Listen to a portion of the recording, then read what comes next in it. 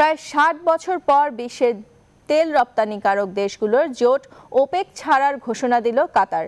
আগামী জানুয়ারি থেকে এই সিদ্ধান্ত কার্যকর হবে বলে জানিয়েছেন দেশটির জ্বালানি বিষয়ক মন্ত্রী সাদ শেরিকা আল কাবি। দেশটির রাষ্ট্রীয় তেল কোম্পানি কাতার পেট্রোলিয়াম টুইট বার্তায় সরকারের এই সিদ্ধান্তের কথা নিশ্চিত করেছে। বিস্তারিত জানাচ্ছেন চন্দ্রানী চন্দ্রা। তেল রপ্তানিকারক দেশগুলোর সংগঠন ওপেক থেকে নিজেদের প্রত্যাহারের ঘোষণা দিয়েছে কাতার। দোহায় এক সংবাদ সম্মেলনে এই ঘোষণা দেন দেশটির জ্বালানি মন্ত্রী শেরিদা আল কাবি।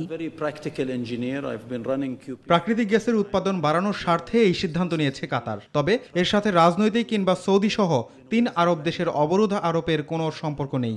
কাতার বছরে 77 মিলিয়ন টন থেকে বাড়িয়ে তরল প্রাকৃতিক গ্যাসের উৎপাদন 110 মিলিয়ন টনে উন্নীত করার পরিকল্পনা বাস্তবায়নের অংশ হিসেবে এই পদক্ষেপ নিয়েছে। তবে চলতি সপ্তাহে ভিয়েনায় অনুষ্ঠেয় ওপেক সম্মেলনে অংশ নেবে কাতার। সোমবার দোহার সংবাদ সম্মেলনে জ্বালানি বিষয়ক মন্ত্রী আরও বলেন, জানুয়ারি থেকে তেলের পরিবর্তে প্রাকৃতিক গ্যাস উৎপাদন বাড়ানোর উপর জোর দেবে কাতার সরকার। এরই মধ্যে 15 সদস্যের ওপেককে সিদ্ধান্ত জানিয়ে দেওয়া হয়েছে। দেশটির রাষ্ট্রীয় তেল কোম্পানি কাতার পেট্রোলিয়ামও টুইট বার্তায় সরকারের এই সিদ্ধান্তের কথা নিশ্চিত করেছে।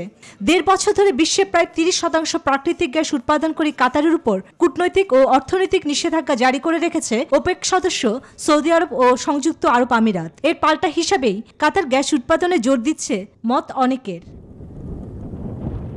চন্দ্রানী চন্দ্রা, নিউজ 24।